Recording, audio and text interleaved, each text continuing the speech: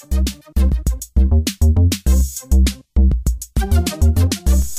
everyone, Cremnlin here for the Techies. Today I'm going to go over how to work with points and curves in CorelDRAW X4 or X5. It really works for either one. So to demonstrate, I'll be working with this text here. First of all, we need to convert this text into curves. So to do that, just right click and press Convert to Curves.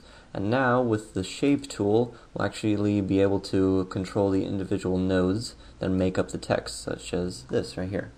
And as you can see here, after I've moved this node out, it curves right here to make it not so jagged.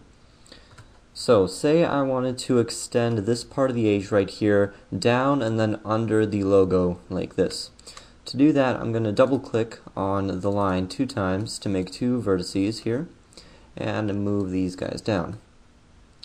Now to sweep it under the logo, we'll make 2 more like so, and then move these guys out. Okay, now you can see that it's very jagged right here. It's almost a 90-degree angle. To fix that, make it kind of a sweeping motion, press right click and then to curve, and now just move this line over and eliminate that sharp edge right there, and do the same thing with the bottom line like so. Alright, so there you go. There's a little sweeping motion.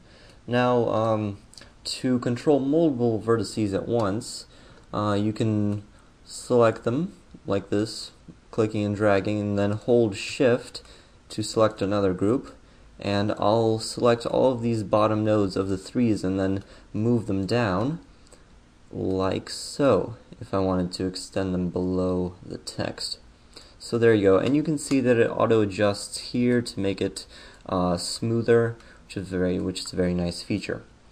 Now the last thing I'm going to show you is if you wanted to make this little dot of the eye smoother, you can just right click over here to curve, and down here to curve, and now you select each one of these nodes, hold shift while you do that, right click and then smooth, and it gives you this nice little auto smoothed dot for the eye here. So that's just a few things you can do with nodes, and you can do it for many more things other than text, and it's really the main thing that you're going to be working with in this program. So thank you, that's it for now. Thanks for watching. This has been Cremnlin for the Techies.